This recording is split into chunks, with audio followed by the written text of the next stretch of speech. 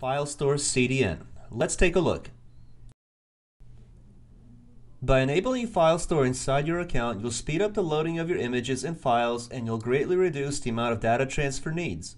Before we enable and demo the FileStor feature on these images, please note that this feature should only be enabled for non-sensitive files and images that are meant to be open to public.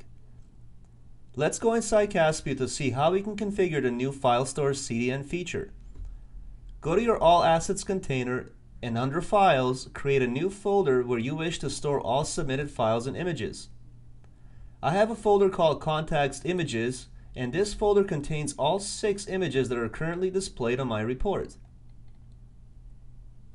At the moment, all 6 images are stored inside my Caspio account, but when you click on Enable FileStor, a copy of each image is placed on Amazon's CloudFront CDN, and your application is automatically adjusted to serve those files and images for optimal performance.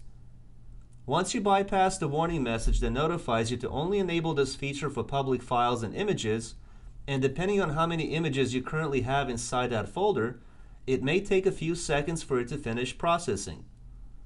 Once FileStor has been enabled, any image or file that gets submitted via a form in a report and is saved inside this folder, a copy of that image will be automatically pushed to Amazon's content delivery network. Amazon keeps cached versions of files on their global servers around the world, so your end users will always view files from the servers closest to them, resulting in much faster load times for everyone.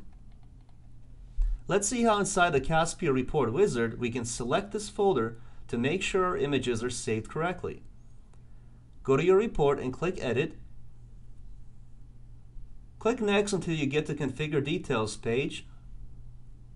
Select your file field and click on Browse to select the folder where you wish to save those images. In this case, we want our FileStor enabled folder. Click Finish when done. Now when we go back to our report, and if we click on Details for John, let's upload John's image from our computer.